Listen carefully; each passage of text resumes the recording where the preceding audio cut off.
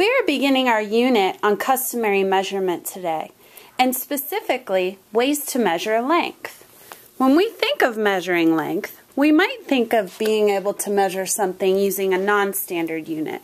For example, if I were wanting to find the length of this pencil, I might use my hand as a non-standard unit by saying it's about as long as my hand. And my hand is definitely a non-standard unit because your hand might be a different size than my hand, but it just so happens that this pencil is about the length of my hand. Now, thinking of customary units of measurement, we might choose to measure this same pencil using inches. Inches is a standard unit of length, and when we consider inches, we might start by measuring to the nearest inch. In order to measure something to the nearest inch, like this pencil, I might use a tool like a ruler. Now, on this ruler that I'm holding, I'm going to zoom it up close so that you can see it. You will notice that if I want to start measuring, I need to line up my object with this first hash mark. This is the 0 on my ruler, and it is where my first inch begins. And then you'll notice that my ruler is labeled 1, 2, 3 inches, 4, 5, 6 inches.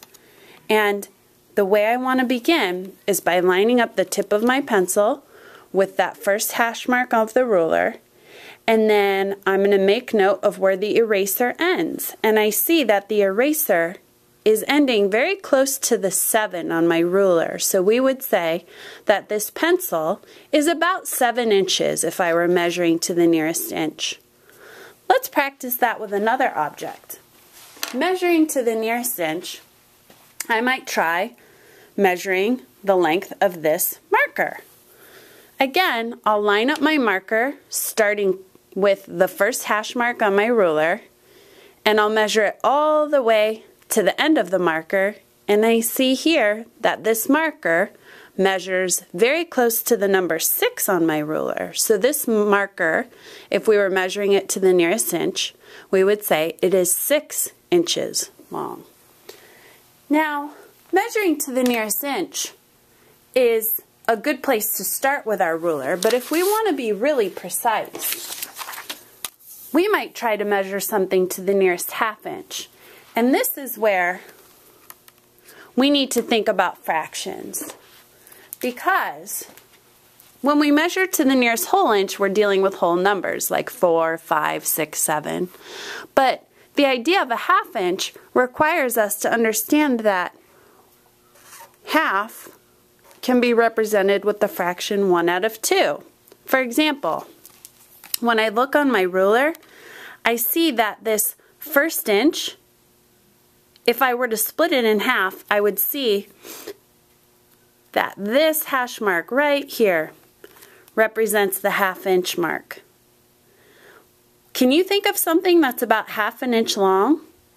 Well, it just so happens that Mrs. Taglia's thumb is about half an inch long.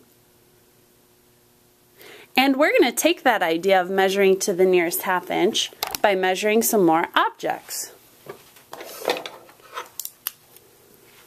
Let's start with this eraser. On the first day of school, many of us got a pink eraser. And just like measuring to the nearest inch, I'm going to start measuring this eraser by lining up my eraser with the first hash mark on my ruler.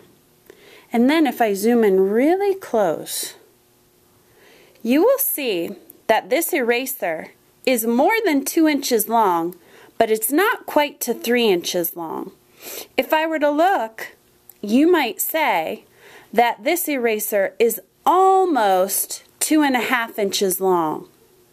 It's farther than 2 1/4 inches, but it's not quite 3 inches. So if I were to measure this eraser to the nearest half inch, I would say that it is about 2.5 inches long. And we would write that like this: 2.5 inches.